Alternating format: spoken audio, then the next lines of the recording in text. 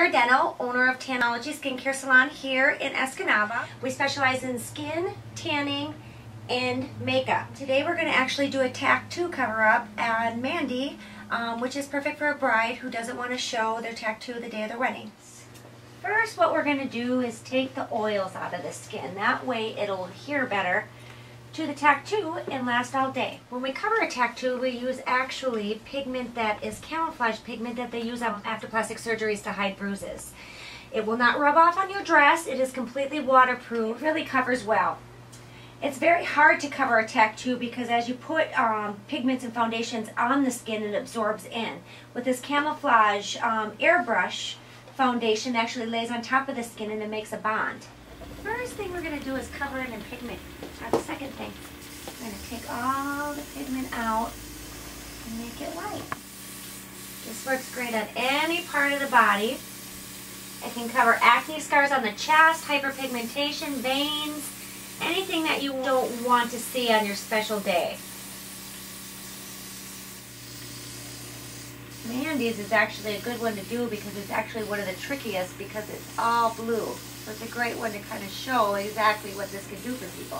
With airbrush makeup, it's a lot different than regular foundations because the regular foundations you're working with the undertones. With airbrush makeup, you're working with the overtones.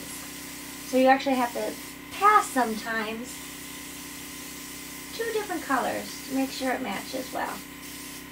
Everyone has either yellow tones or pink tones in their skin. That's where a lot of people make a mistake with their foundations, is that they'll actually get a yellow tone and they'll put yellow on top of it and they put orange. So what you want to do, just like in hair color, just like in skin, there's a color wheel. And you want to go opposite of what your skin is. So if you're used to pulling orange, you want to go more cool and you want to use a base that actually has a little purple in it to counteract that.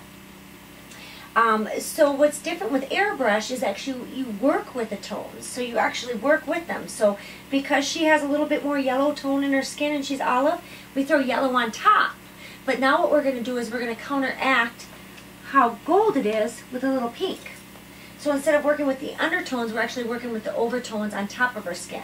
She has a lot more yellow, but she has just a little pink. So we're going to do a lot of yellow right here, pigment, and just a little pink to counteract it. I'm just drying it right now.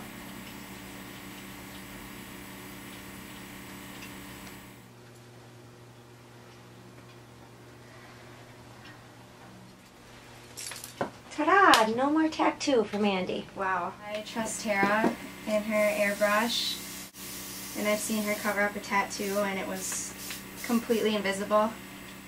I love Tara.